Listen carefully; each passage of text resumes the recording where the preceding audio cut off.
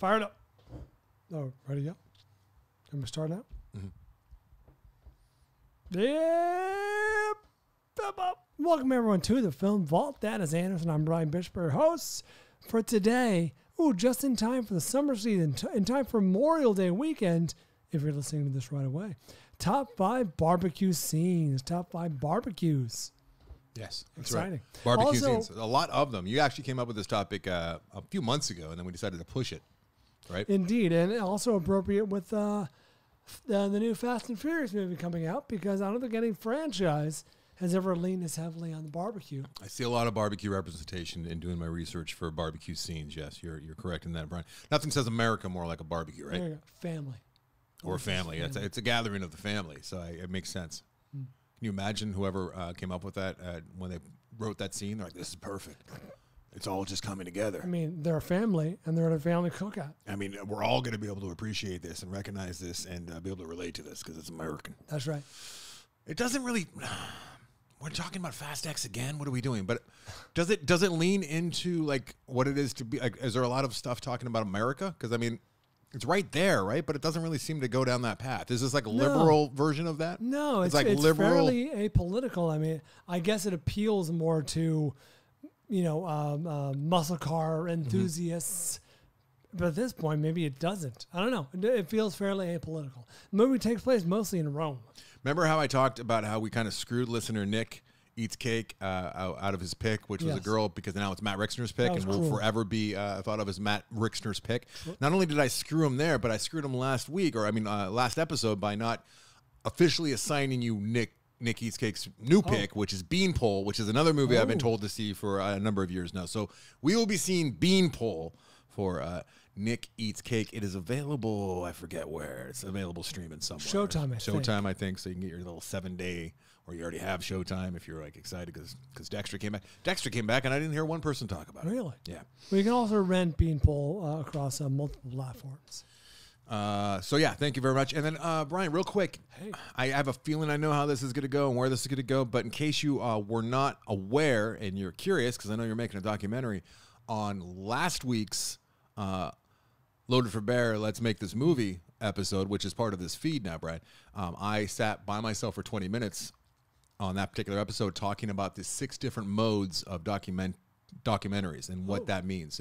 Are you familiar with the different modes of documentary? I'm not even 100% sure what documentary is. Different types of documentaries. No, tell me. I'm not going to go into it, but I mean, if you're interested, I'm on there discussing it. So. Extemporaneously, just off the top of your head. No, of course not. I did a bunch of research, and I credited the guy Nichols who came up with it. Not with anyone else. Yeah, that's the thing.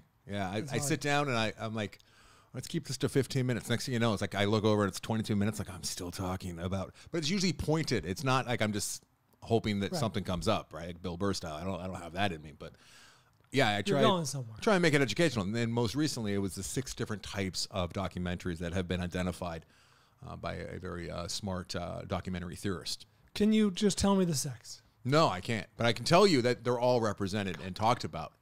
You might learn something, Brian. I'm trying to give you a tease here. A plug. No, you want me to do the episode. Spend 20 minutes doing it. Name the 6 and then describe them each briefly. If you could. Right now. So, what's your criteria here? I almost really... Okay. How to involve grilling meat. Talking about barbecues. That's a good criteria. Grilling and meat should be. However, you know what? I don't know if I can be there for all of my 5. I think one of mine actually might not have any meat being grilled. Well, one of mine shows no food at all. So is anyone's guess what? I also dug deep for one of mine. Deep pull. Deep. What does that mean? Like you looked harder than you did for the others? No. Or? Well, I thought of it actually right away, but I'm like, but there's no one else is going to have this. Is that why it's on your list? Because I find myself almost being guilty of that sometimes where it's like, is this only on your list because it's like you had to dig real deep and you're proud of yourself, or does it belong here? You know me all too well. I'm sure I've been guilty of it, but I don't think I try not to, because I identify it as what it is and I try and expel it. You know what I mean? Are all of yours barbecues you personally would like to attend? I mean, look who you're talking to. Yeah, I will attend anything for a story or to meet interesting people or to retell what I experienced. Okay. So yes, there's nothing I wouldn't not want to be at. There's some mine I very much do and some I very much do not. Okay, what I thought for sure was going to be my number one, I couldn't place them. And this is kind of interesting. Maybe this has to do with getting old. I don't know. From the moment that you brought this up a number of weeks ago, I'm like, I know what my number one is. I just got to figure out what movie that is. Oh, okay. What happens? Turns out it's not a movie, and there's no visual representation of the actual scene other than Eddie Murphy wearing a red leather matching top and bottom, telling the story of Now That's a Fire. And that in my head was the funniest barbecue scene I've ever seen, because I visualized it and I saw it at such a young age, and I still think of that barbecue scene. Painting the picture in your mind. with his Eddie Murphy's Delirious. family. Yeah. Raw. It's Delirious. Okay. Shit. It was the first one. But that played out so I could picture the character. I just couldn't place the faces. I couldn't even place Eddie Murphy's face. It lived in your mind. It lived in my mind, and I'm like, I can't wait to find this scene. And then it just kept being Delirious. I'm like, I guess that I just invented that as a movie because it was so deep in my mind from seeing this so long ago.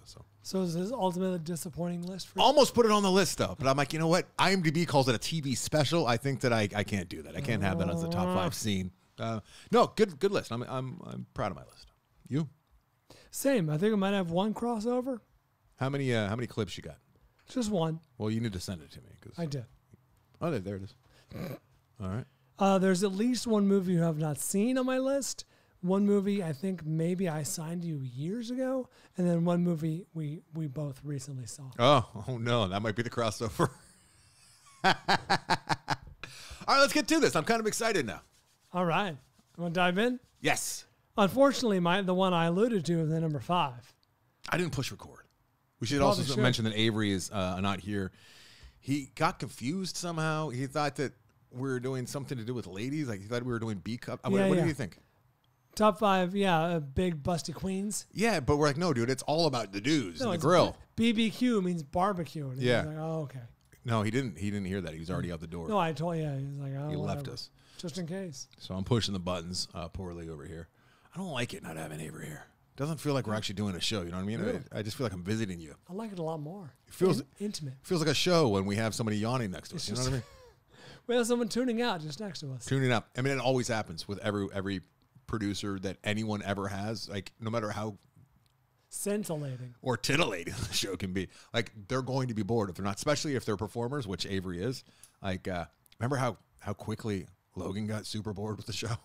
Almost before he started.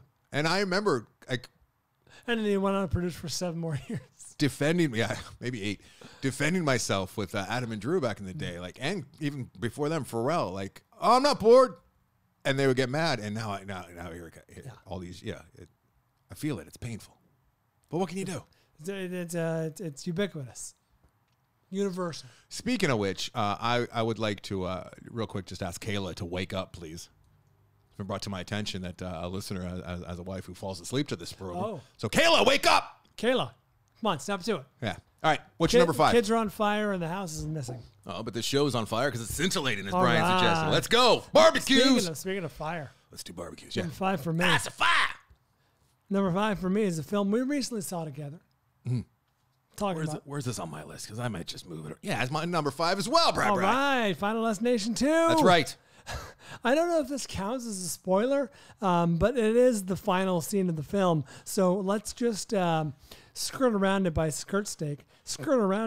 Well, I mean, anyone who watches it who remembers you saying as soon as the movie's about to end, it's the last scene, and they see there's a barbecue, they'll know. It doesn't come as a surprise. It does not come as a surprise. I mean, that's not the point of Final Destination, right? No, far from it. There are a lot of misdirects moments before. They'll have like 4 or 5 setups that don't pay off until the 6th one does pay off. But I mean, there's implosion it makes no sense at all.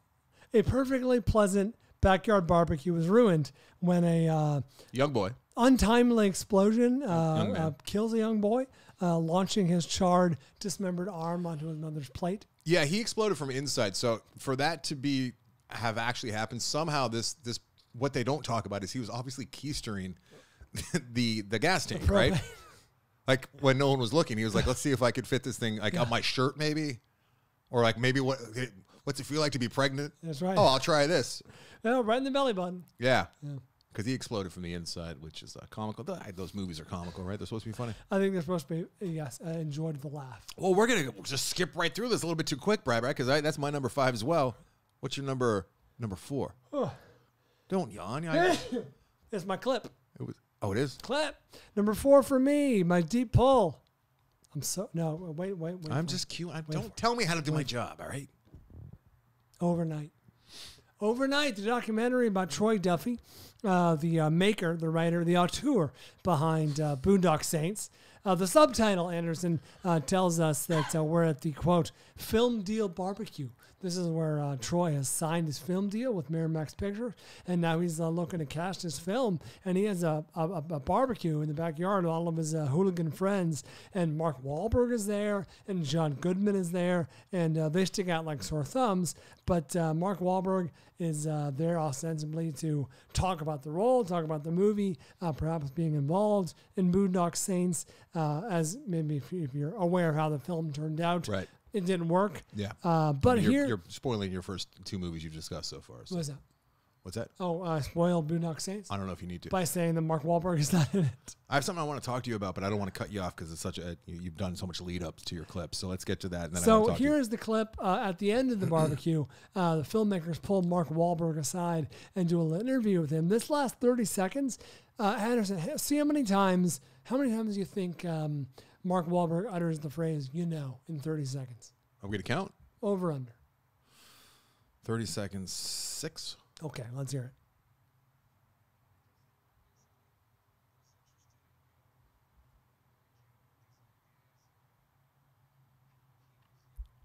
Uh-oh.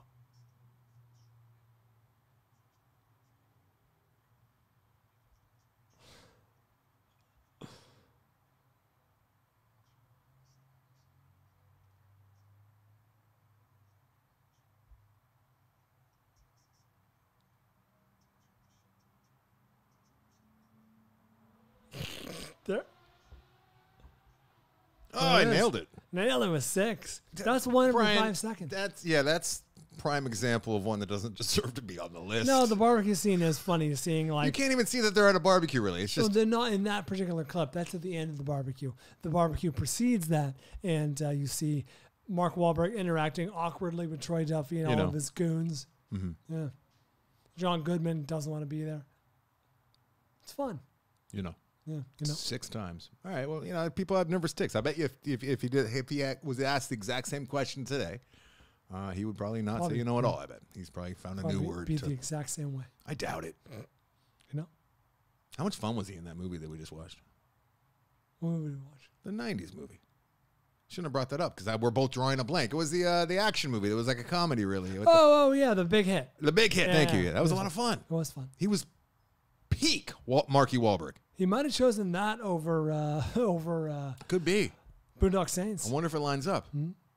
Because that was his first movie after Boogie Nights. I know. All right, let's move Number 4 on with the list. Oh, here's what I want to talk to you about, and I will forget. I have a lot on my mind, and I bust your balls a lot, and I can cut that. I'm in charge, so I can cut this out if you don't want to talk about this. But have you talked to like a doctor about the voice and how you're sounding more like Poindexter than you ever have in your life? That is funny. No, I have not talked to a doctor about that. You should bring that up because I hear it, and I talk to you, regularly, and I can tell it. It's the people who see you every day won't notice, but the people who see you like once a week, like I do, and hear you once a week, like you sound much more different just recently. It's weird. So I don't know if something's going on in there. No, it's funny because it's typically when I'm reading or when I'm looking down. If I was looking up at Either you, way, it wouldn't be much of an issue. Well, you see how like you used to look down before, unless that's a new thing you've never looked down before and talked. What do you mean? I'm saying that you've always looked down and talked, and see. you've never made that sound. So it's still something that you might want to get looked at. It's weird though because for I had COVID in 2021, I think, and ever since my nose has been running a lot, which you've observed, and it recently stopped. Like it finally stopped running every day, all day, and maybe it's coincides. Maybe my nasal passages are opening up. With a sniff, that was probably the most appropriate sniff you've ever done. Most well-timed sniff.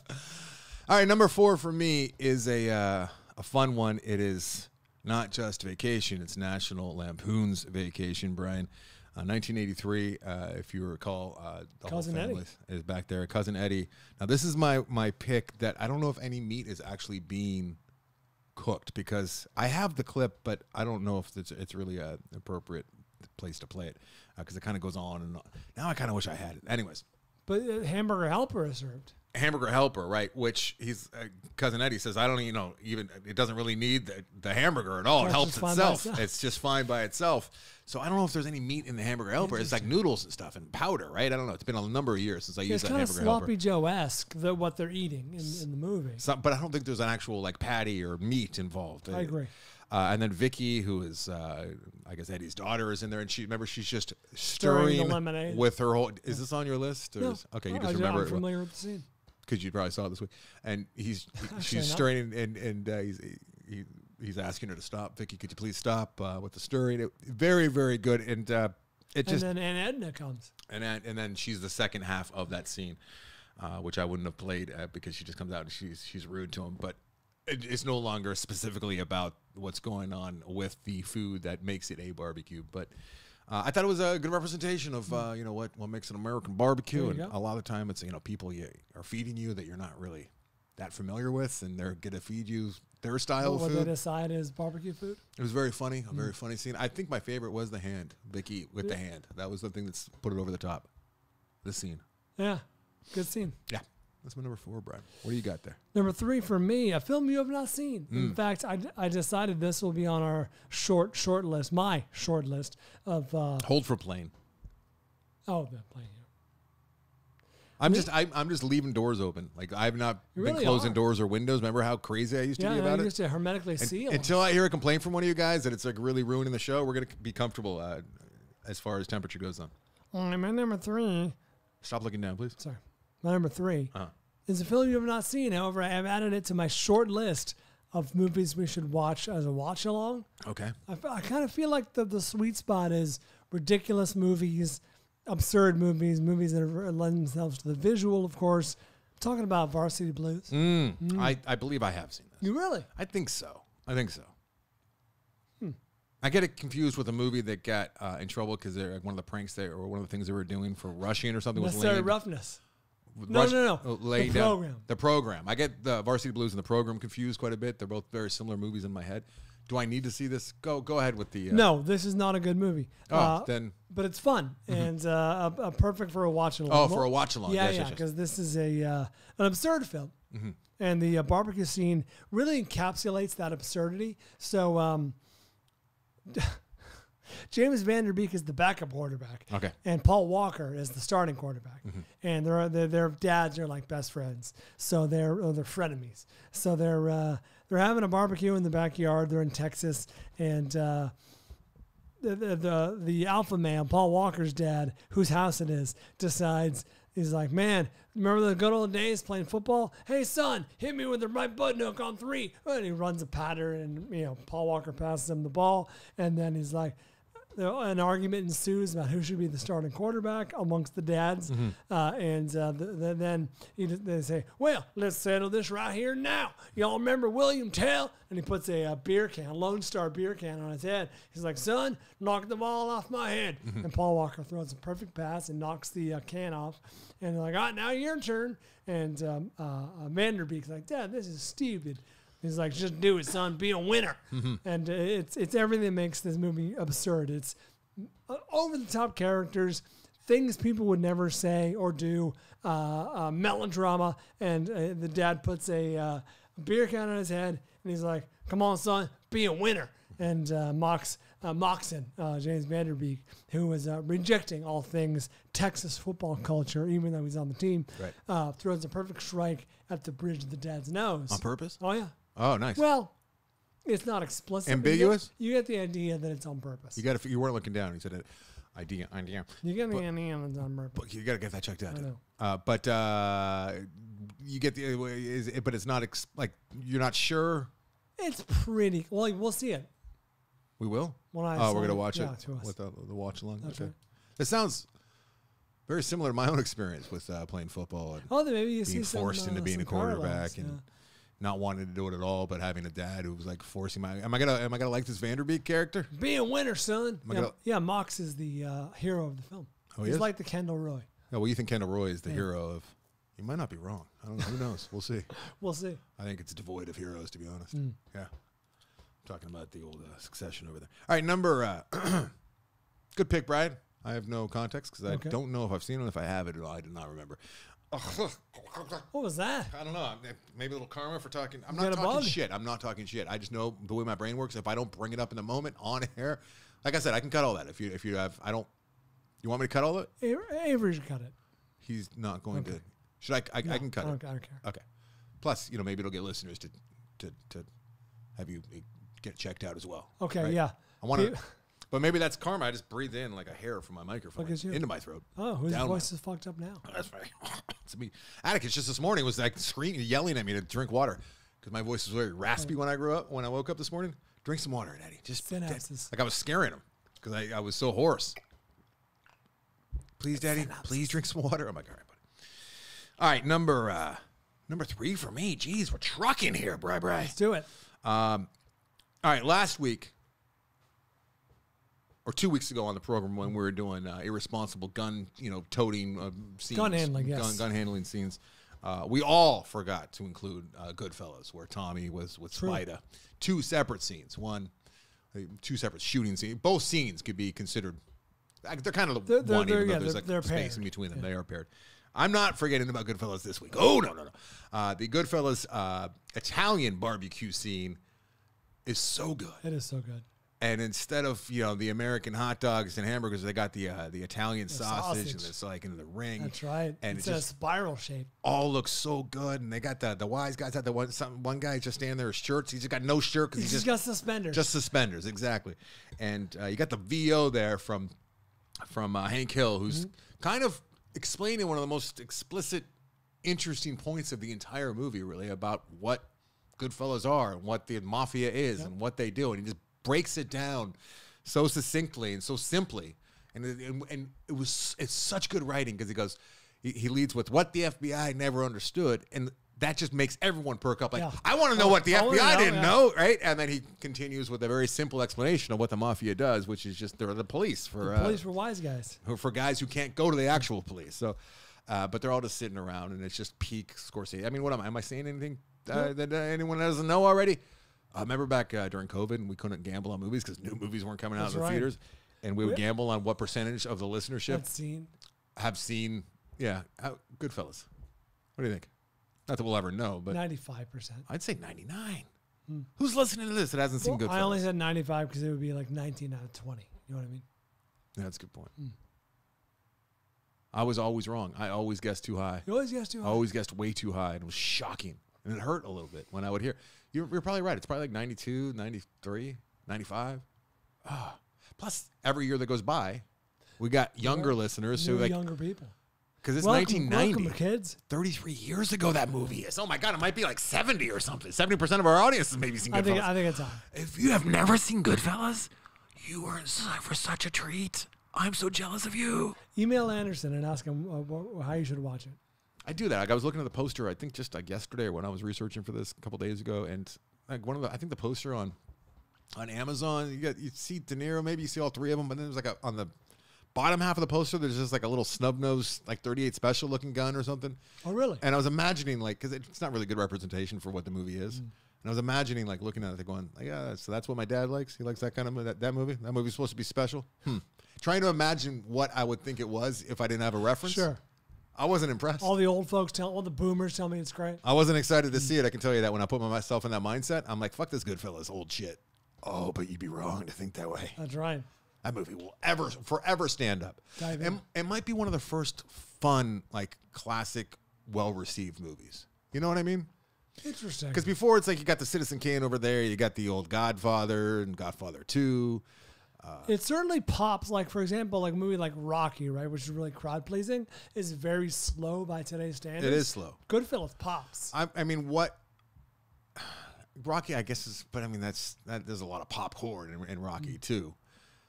Rocky as well, I should say, because not to be confused with Rocky 2. But I'm talking about like really, really well received, thought of as like one of the best movies ever made. And Goodfellas is in that conversation with the snobbiest of critics, right? They will put Goodfellas up there. And it might be the first one that comes along in history there where it's that high up and it's that enjoyable and you can laugh and just be entertained. Maybe aside from like Disney films like Pinocchio, you know what I mean? Consider classics. All right. No, but I'm agreeing with you. I mean, I've never heard anyone like do Citizen Kane, Godfather 1 and 2, Pinocchio. Like you know what I'm saying? Yeah, like, Casablanca. These are not fun movies that pop. They're great movies. Yeah. Casablanca is another good example. Yeah. All right. What's your number? Maybe Strangelove. Oh, that's a little more subtle. Yeah, I don't think that Strangelove would make lists. I was talking about Strangelove with my buddy Paul again just last night. Congratulations again to Paul Harper, adding to the world. And congratulations to my buddy Brian Border for getting very old, along with me. So congratulations all around. Yeah, they're due. All right. What's your number 3 there, my friend? I did number 3 was Varsity Blues. You want that was your number 3? You started this. I did Final Destination, Overnight, and Varsity Blues. All right, let's take a quick break.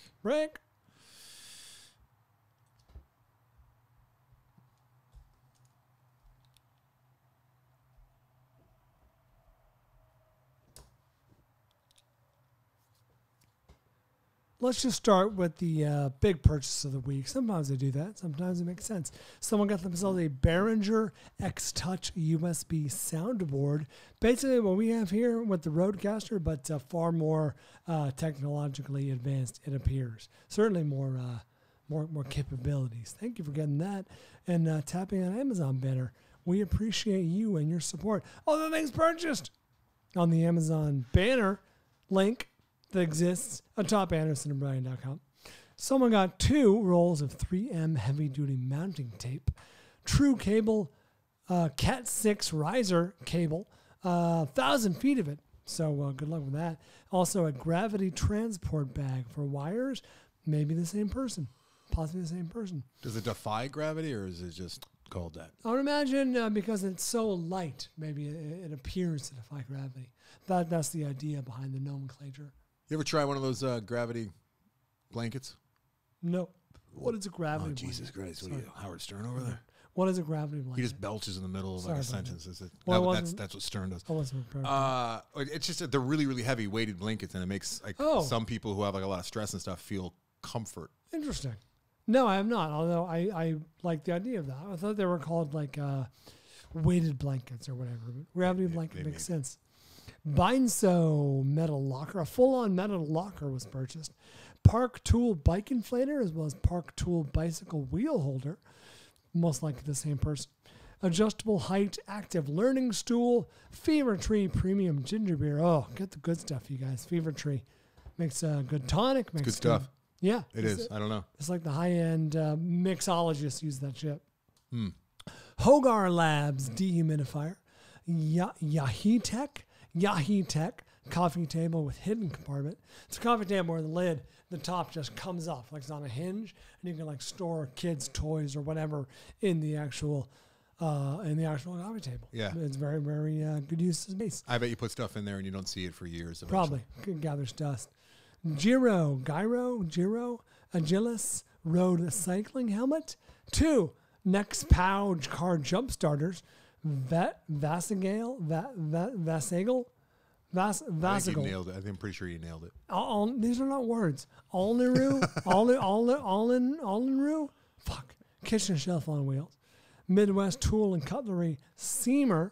That's under the category of nippers and snips. Careful, Brian. It's a real word. And Midwest tool and cutlery seamer tong. Was purchased. Tong. Vivo Home Blue Garden Bird Bath, Superior Pump Utility Pump, Dragist Ice Maker, Genuine Joe Towels. I had an ice maker for a while because our ice maker broke in our last house, and I didn't want to deal with it. You had like a desktop one or the it was like countertop one, and it worked for a while. Was it good. The little pill ice or was it like the big chunks? So you could pick whichever one you wanted. Yeah. Christy likes the little pills. Yeah. She thinks once we get an ice maker like that, we'll have made it. Oh, that's all it takes? That's all it takes. Can't you get one right now? Oh, it has to be a part of the fridge. Yeah, it has to be built in. Right. Yeah, sorry. ResMed and Mirage FX replacement nasal cushion for a You need one comfort of gel those. mat. How dare you? It's for a CPAP machine. Sounds like your nasal is on a cushion. Samsung Galaxy S Pen Fold Edition. And finally, gonna nail the post right here. Pull Up Boys potty training pants. Oh, I miss those. I miss those days, and I miss getting those. I know, just pull-upable underwear. I just pulled a Bryan. It's dark outside right now in your neighborhood, and some dude just went rollerblading by like he didn't have a care in the world. Don't like that. Just rollerbladed right by. You pay very good property taxes. Very high property taxes, I would imagine. Maybe, I wouldn't know.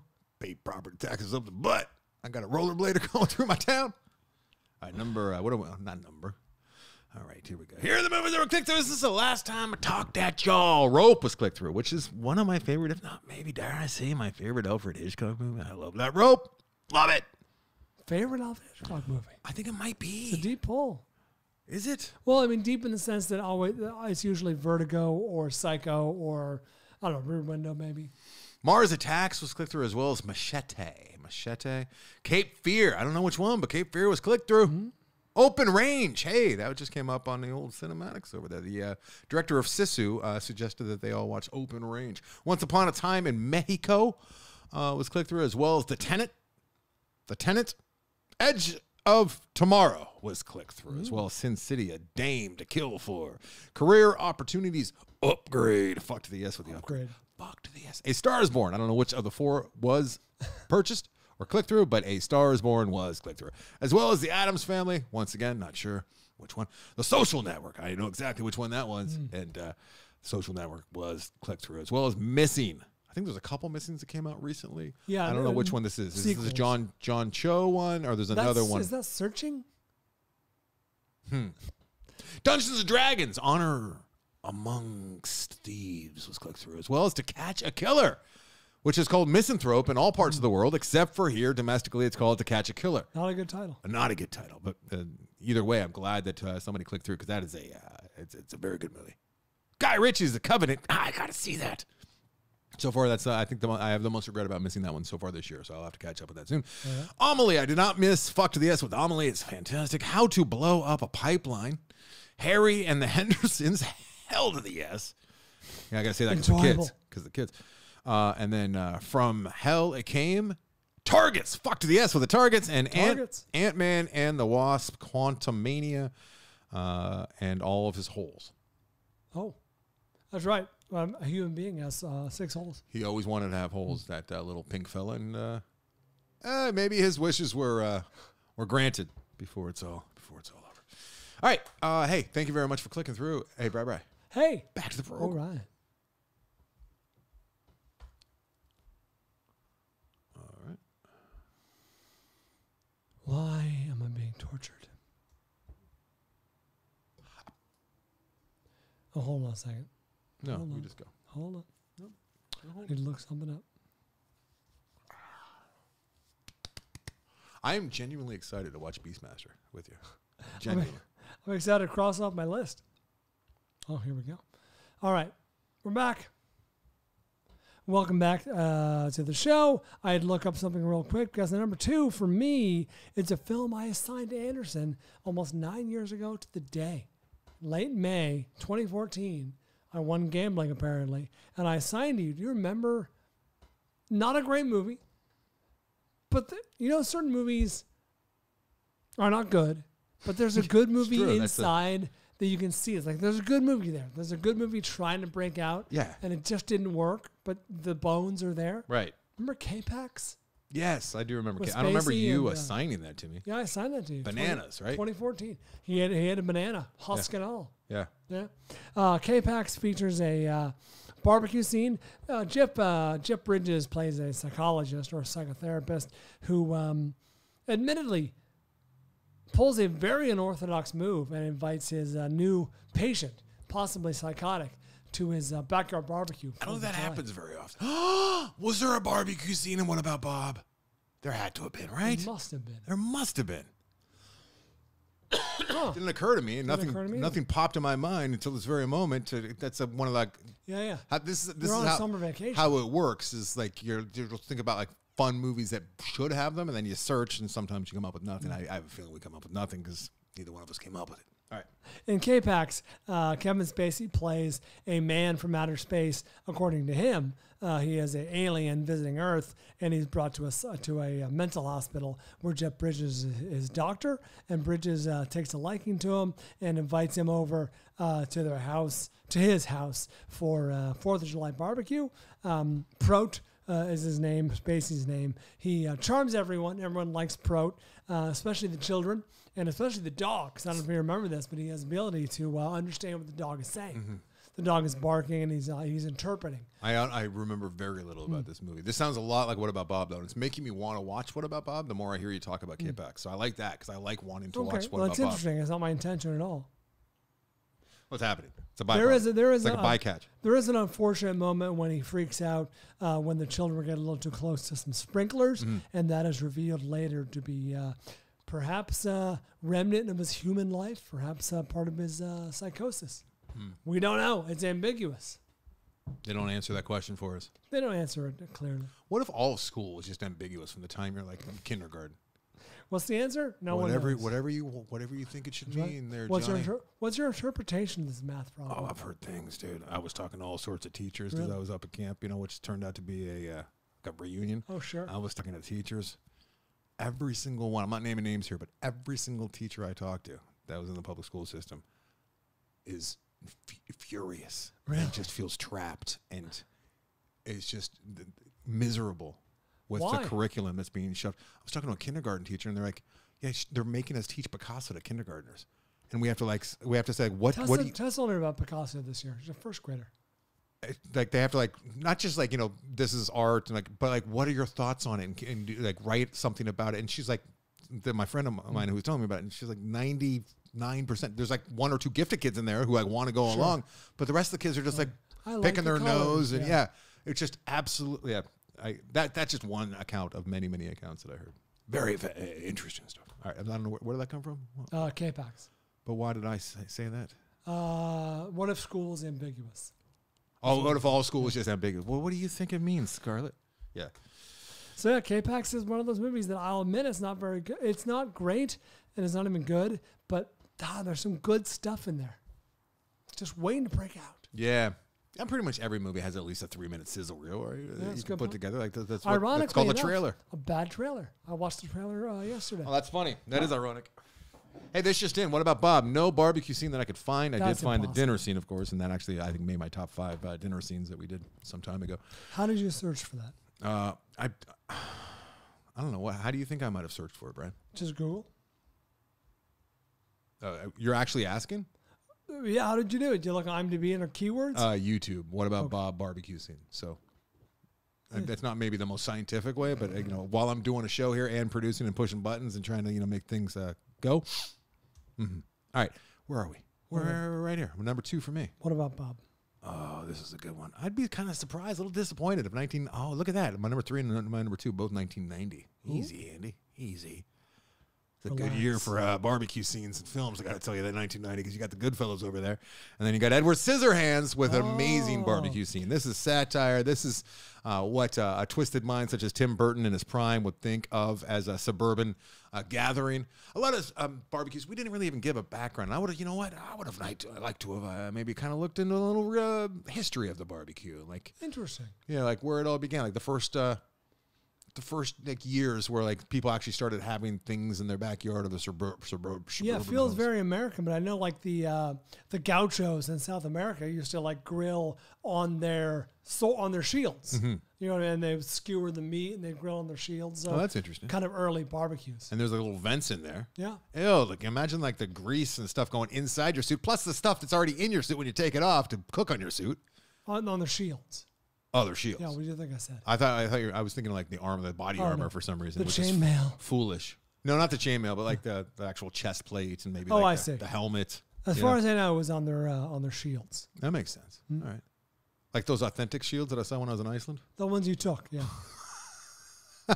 off the wall. Edward Scissorhands, just a great scene. It's so much fun for so many different reasons. It's taking a look at what a barbecue would be in an ultra suburban community, and all the gossip and all the ladies coming over who wanted a piece of this new Edward Scissorhands, who doesn't, belong in their neighborhood at all, and they're like all kind He of was like a curiosity. And he's over there, and he's talking to the dad, and he's over there at the grill at one point, and he's got like his scissor hands are being used as shish kebabs, and all the moms in the neighborhood are coming up and feeding him. They all want a piece of Edward Scissorhands, and they're talking about like what the if his hands would be cold or hot.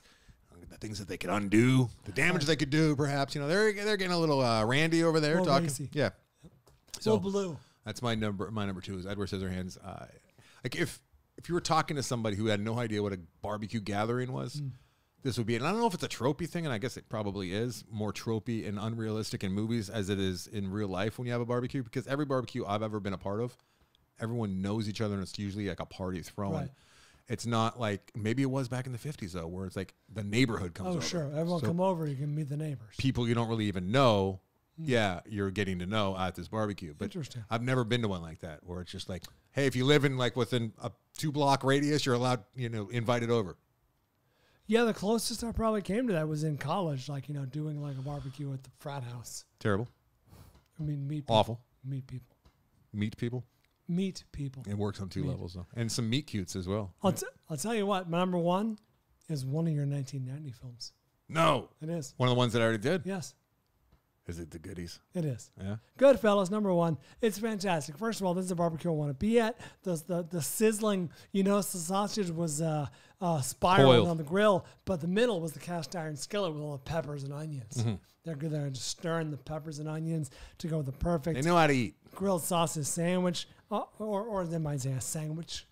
But either way, I feel like it's a that's great racist. scene because it's, like you alluded to, it's exposition. It's crucial exposition Yeah. to the film. Some of the best, maybe in the whole movie. But That it's says a lot. also an amazing tableau of like that time and those guys and the relationships. And, so much is said with just a nod. You know what I mean? There's poly nods. And are you going to play a clip?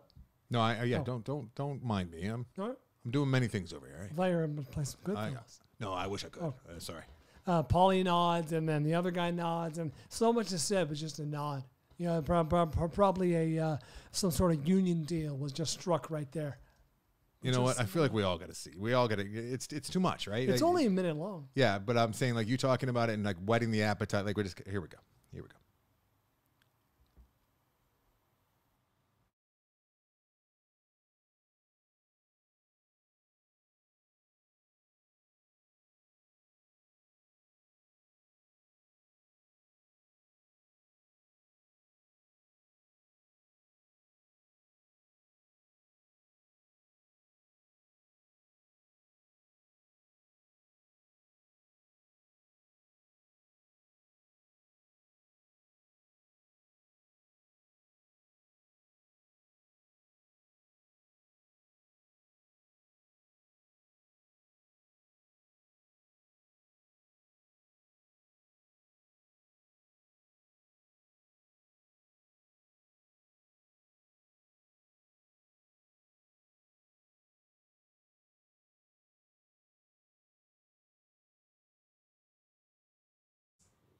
Say that again because I didn't. There it I is, didn't and young open it up. Henry Hill being dispatched to relay some information. You know what I was thinking when I watched this clip earlier this week is Paulie's method of business is so far removed from how I like to do business, and I think a lot of people like to do business. And I was wondering if anyone modeled their business tendencies off of like that scene and Paulie in particular, where they keep everything secret and they keep all the information. Only themselves. one person knows. Because I don't like meetings per se, like the idea of having a job where like, you're getting pulled into meetings, and I see my wife who's pulled into meetings all the time. But like having creative meetings and the sounding boards and trying to like figure out it's the best. It's like the more minds in the room, the better. And that's totally against every way that Paulie went about business, right? That's right. Yeah. They wanted as few people to know as possible. All right. That's your number one, huh? Number one. Well, as far as I'm concerned, it's a very good scene, but you got Edward Scissorhands above it. Yeah, It's a great scene, remember? it's a great scene. I left it off. It pops. What are you gonna do? A lot of color. Pops. I needed a lot of color. And some of those scenes, some of those shots in Edward Scissorhands, it is a bit of a masterpiece, that movie. Underrated. All these years later, I think, people think of Tim Burton. I don't know if it comes up super quick. Maybe it does. I don't know. There's no Batman. You know what else? And it's not on your list, so I can talk about it on my also ends. But And then I'll get to my number one here in a second. I'm going to play a clip. But I had a realization this week that I was completely unfair to.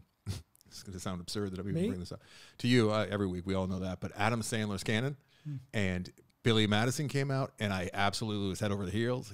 I loved, watched it numerous times in the theater. I just couldn't get enough of that Billy Madison.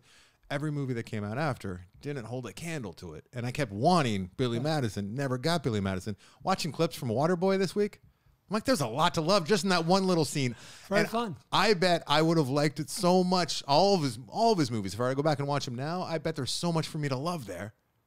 But I was just at the time going, I want more Billy Madison. Well, I imagine Atticus will be in the sweet spot for that. Not It's for that. It's a little above his pay grade. Blue. But look at what I'm doing too, Brian. You realize the hypocrisy here? What's that? I'm like, I wanted more of the same. That's true. And now I'm like, no, I'm tired of more of the same. I will not watch your reboots, prequels, and sequels. You weren't willing to let the man grow. I guess I've grown. All right. So not my number one, and this is my number one, and it is a little more esoteric as far as like how far back it goes, because we go back to 1956 was my number one, and it was going to be on the list, I thought, because I love the movie Giant so much. I love Giant. Lolita. Giant is fantastic. It's Rock Hudson and James Dean. You try to get me to watch this. Elizabeth Taylor. It is very, very long, but it does what modern day series, like, shows that have 5 seasons to do arcs. It does it in 3 hours and 20 minutes or whatever, with 2 very strong characters in Rock Hudson and James Dean. And the scene I'm going to play is it's just the best example, the biggest example I could find of a barbecue in all the research that I did this week. And those, like I said, like I teased, there's a bit of a explanation of where the word barbecue comes from early on in this clip you're about to hear. Please. And what it is, it's Elizabeth Taylor's character just recently married Rock Hudson's character. He owns this like ranch in the middle of Texas. Like they make mention that their closest neighbors are 50 miles away, right?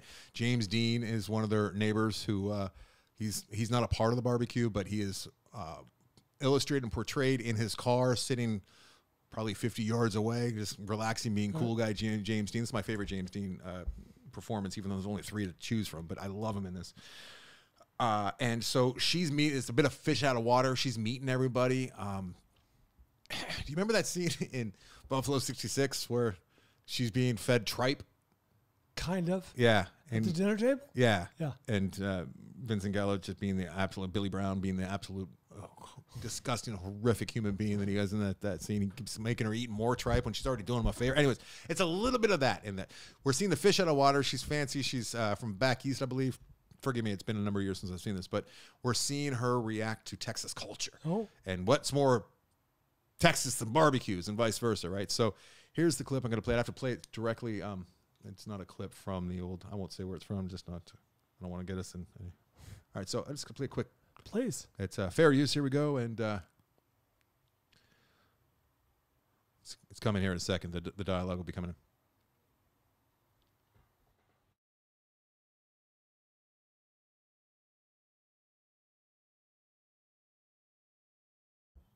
I wish you could see this, Brian. So what they're doing is they're unwrapping a cow head.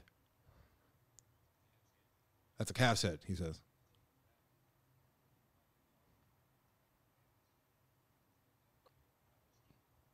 That. So it's brains, and they're That's sure barbacoa. Sweet.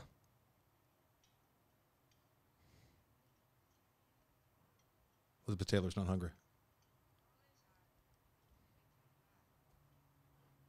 And then the brains come out of the head and put on her plate. And she faints. And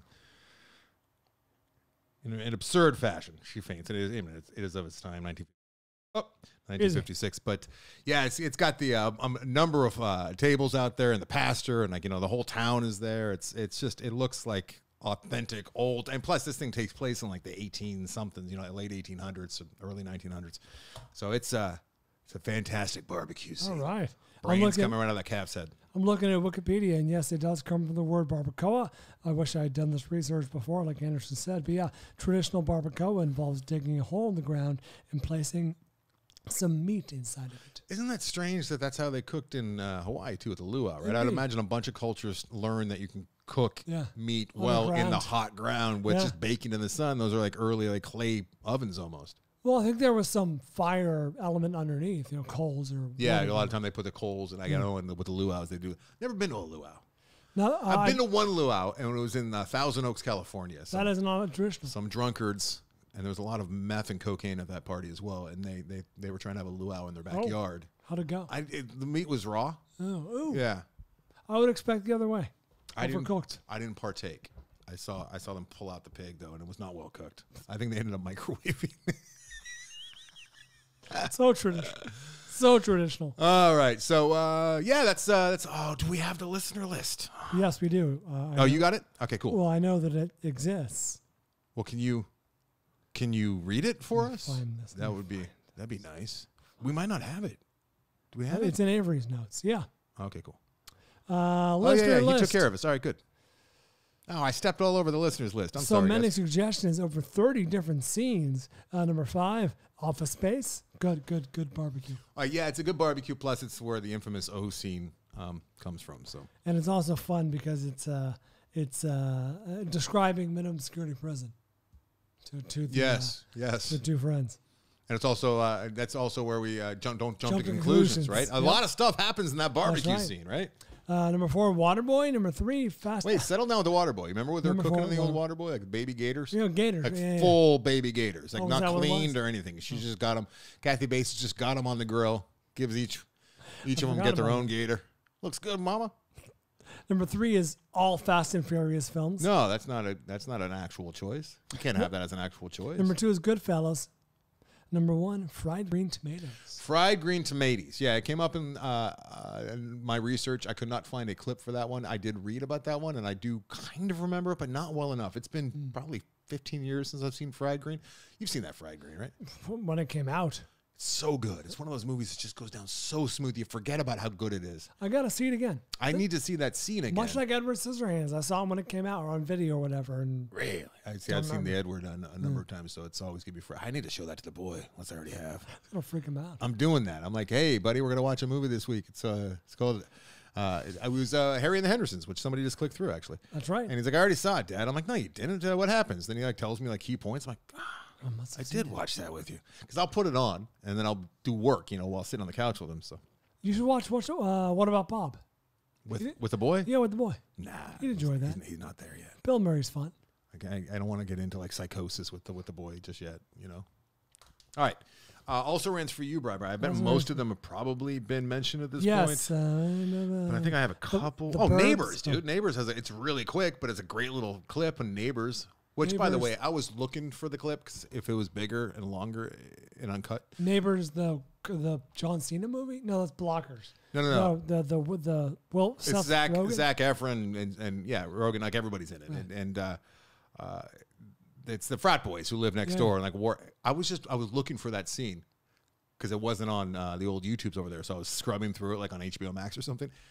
That movie is so, I remember loving it at the time, but like that's a movie that you love at a time and then you kind of just move on with your life and forget about it. But it is so good. There are so many funny like little moments in I had there. forgotten completely. My God, is it just really, really good? All right. So Gotta go back there's and a look at quick little a barbecue scene. Of course, the frat boys are barbecuing out Right. front, and Rogan's just like watering his lawn like the old man. And Efron just kind of looks over at him and he takes his hot dog and he makes it look like his dick for a second and twingles it. That was the entire scene. Fun. Yeah. The Burbs is on my also ran list. Pain and Gain, which is a very funny scene of idiots trying to dispose of evidence. Mm-hmm. And then Boys in the Hood. Yeah, Boys in the Hood. It's a very long and it's an important scene, but it didn't really feel like a fun like barbecue scene, right? And then we got, what else did I have? Baskin. There's a lot of barbecuing in Baskin, if you recall. Actual barbecuing. And then Hachi at Dog's Tail. There's a good, sweet scene in that as well as Terms of Endearment, which is kind of in the same ballpark as Fried Green Tomatoes. Chick flicks that work, bye. There you go. You ever seen that Terms of Endearment? No. It's good. That one's before my time. Tear a jerker. That's what Atticus used to call Jillian and I when he'd get really mad. He'd be like, you guys are being such, I'd be crying. He's like, you guys are being such jerkers. I'm like, if you only knew what that meant. Today, he gets, I'm not going to say it. I'll tell you later. Tell me. Yeah, it's just dumb stuff. It's so much fun having a 6-year-old. It's so much fun. It was a good time. He had to get into his gi, right? Sure. Because it's karate time, right? He has karate and hockey. And, a lot of the time we're like up against it with the clock. So he gets home and I'm like, come on, buddy, put on your gi. Put on your gi. And then he's like halfway there and he kind of pauses, 6-year-olds, especially boys, I think, God. so. No, Tess is no better. And then I thought of that, I don't know if you're aware of the Blink-182 album. It's called Take off your pants. And Jacket. So I'm like, take off your pants and jacket, buddy. And I was just, I'm just kind of like in the kitchen doing my own thing. And I just said the title of the album thinking it's funny. And he's like, Dad, I already took off my pants. And I'm like, oh, Christ, whatever. It's hilarious, though, because he doesn't hear like the inappropriateness of it at all. Double entendre. Yeah, it's a lot of fun. A lot of fun. All right. And I'm just happy that the wife's not in the room, because I'm like, shit, she's going to catch me like just, because it's not like pre-planned. I'm just like, putting together a peanut butter and jelly sandwich and just talking, right? Yeah. All right. Fun. I regret saying all that whole story. Well, keep it in, Avery. You want to gamble? Yeah, let's do that. We got notes, right? That are going to help us along. I got it right here. All right, cool. Fast X was the movie we gambled on last week. You insanely said 68. I said 49. With 231 reviews, the actual Rotten Tomato score is 54%, making me the winner. Mm-hmm. Winner. The cheating continues. There was no score, actually, if you remember last time. Mm-hmm. There's no score. Well, and what Fast X? And what is the actual score now? The actual score is 53. Oh, 54. 54. Wow. And you went and saw it knowing that that's interesting. I don't want to hurt the show. Yeah, it's true. I'm glad look, if you were going to, truth be told, if you were banning it and I was banning it too, this would become a different show. It's true. I don't want Would to you be have a different fallen on show. the grenade at that point and gone to see it? I mean, I made a proclamation, Brian. All right? I'm going to try and stick with it. But yeah, somebody has to have at least talked to Avery about it. Well, this is a tough season for you then, because we have another reboot coming out this week. We're gambling on The Little Mermaid. Yeah, there's zero. You should have zero interest in this other than taking Tessa. And she doesn't have to see it. I mean, with you. No, she very much wants to. Okay, well, that's great. You can have a nice little family outing. Do you got to bring it to the program? Yeah. Okay. It'd be hurting the program. I heard Billy Burr talking about how great Super Mario Brothers was, but he doesn't have much of a reference. You're about to find out. No, you're not going to review that movie like all these weeks later. Maybe. You're hurting the show. I doubt it. Oh, I know it. What do you think for The Little Mermaid? You got a number? Is this critic proof? Sometimes movies... We were admonished for using critic proof a while ago. Sometimes movies that go for that critic proof angle can be punished a little bit. I think it's... I know nothing. Remember, the first trailer was on during the Oscars. And I'm like, oh, I missed that movie. Was it the Oscar or the Super Bowl? No, it was because I was with you, and I wasn't with you. And you're like, it hasn't come out yet. This is like a teaser. I thought it had already come and gone. I was delighted to have already missed that wave. Wave. Yeah. All right, I got a number. Is 100 too high? Are you pumped for this? Do you know who directed it or anything? Yeah, Rob Marshall. Oh, Jesus director Christ. of Chicago. Yeah. And I also know that it's 2 hours and 15 minutes, which feels long for a PG movie. Maybe it's got a lot to say. Maybe it does. Have you watched Splash with Tessa yet? I have not, but we watched the actual Little Mermaid animated film many times. Have you get to watch Splash? Probably not. I mean, someday maybe. Did you like Splash? Sure. I don't know that Tess would love it. You don't think so? Maybe. Why not? I haven't thought about it in years. Slippery little suckers. No, that's... There's a mango on my shoulder. Wait, Slippery Little Suckers is a Pretty Woman. Is it Pretty Woman? Yeah. Well, there's something happening. She eats a lobster, shell and all. There's a funny scene like she involving. she digs into a lobster in a fine restaurant. You're right. Yeah, conflated the two. All right, I got a number. What do you got? All right, let's go with my first instinct. All righty, on 3, 1, 2, 83. 81. Oh. All right, do we have a number? Well, actually, I have no... Push refresh. See if it's changed. I have no idea. All right. RT, you said 81. Little Mermaid. I said... Oh, wow. Huh. Oh, no. What? Is this oh no because you're losing or oh no because you have to go see it? Which one is it? It's one of those two. With... Mm-hmm. How many votes? Oh, that's the audience score. I think it... Is it already out? Like in China? This is the...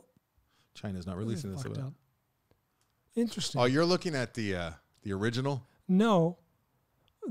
Okay, sorry. I just Googled The Little Mermaid 2023. Google lists a Rotten Tomatoes score of 40%. When I click on that to go to Rotten Tomatoes, 0 reviews and audience score of 55.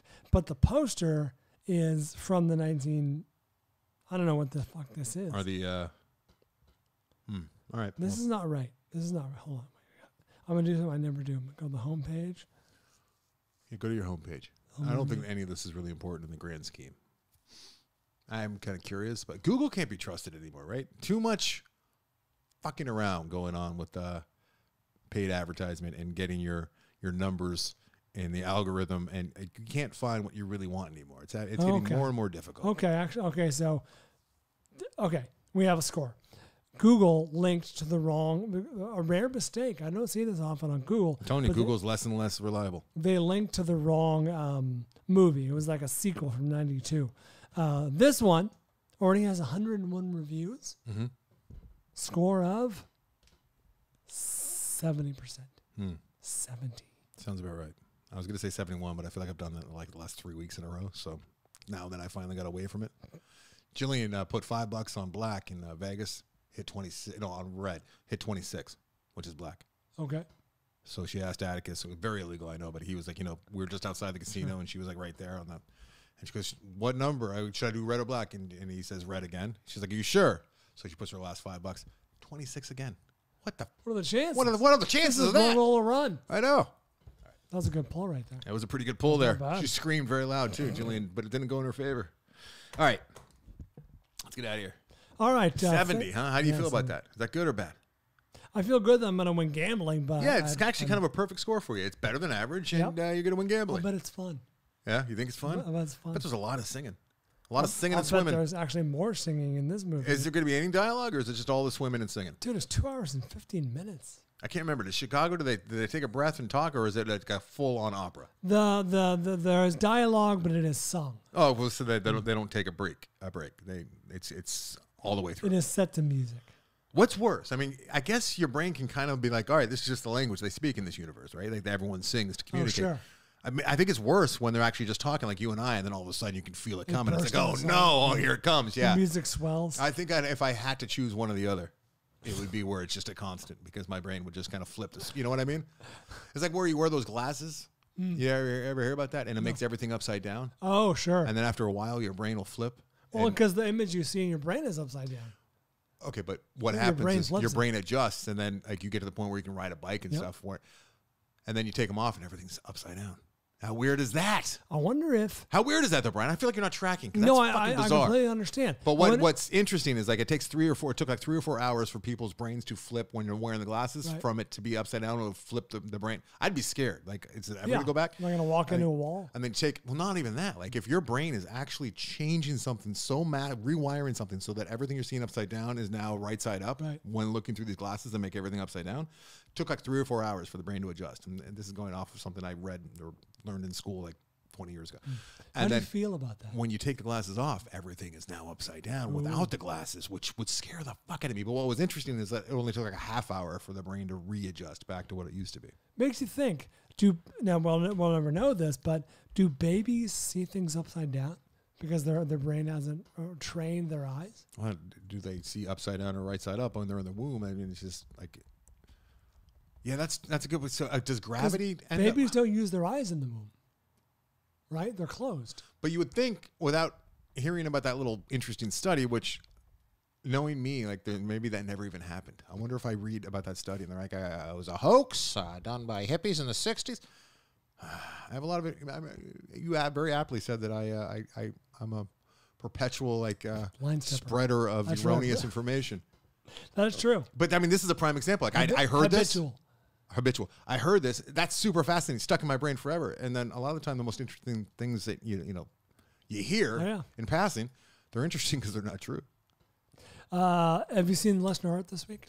No, but I want to just go back to your brain can accept after a while. Your brain will accept the fact that everyone that's how they communicate. They sing, so it's not the constant jarring of like, oh my god, here they go again. They're about to start singing, right?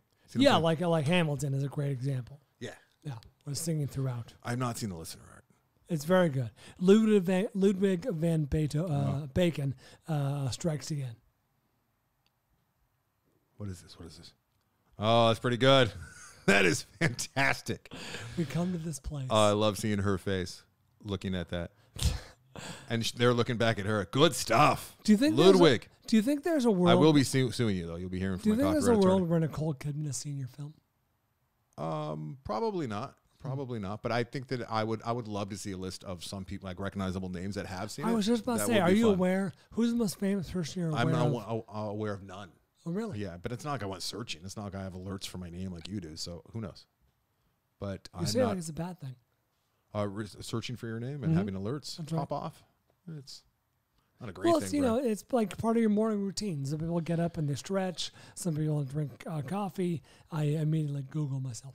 Yeah? Yeah. In the shower? Oh, no, before the shower. Right. Thank you to our listeners for downloading and listening. Appreciate you guys. Hope you enjoyed Top 5 Barbecue Scenes. Ludwig, great job as always, my friend. Check it out over at AndersonandBryan.com. Light Out for the Territory is our featured artist this week. Check them out, AndersonandBryan.com. Lots of good stuff going on over at Patreon. Check us out at patreon.com/thefilmvault. AndersonandBryan.com is the website. Anderson and Bryan is the TikTok. Anderson and Bryan is the Instagram. The Film Vault, Twitter, Facebook, and YouTube is The Film Vault Podcast. Lots of good stuff going on out there.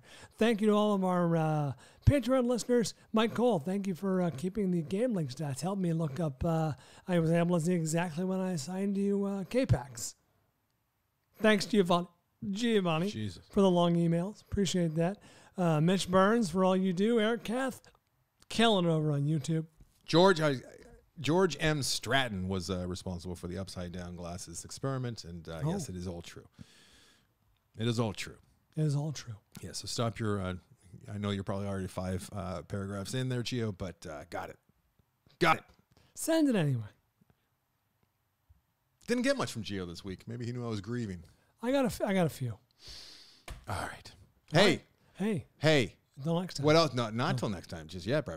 What else we got? We got to ask our friend Kayla to please wake up. Kayla! Come on, Kayla. Kayla! I know you dozed off there and Anderson was waxing about upside-down glasses.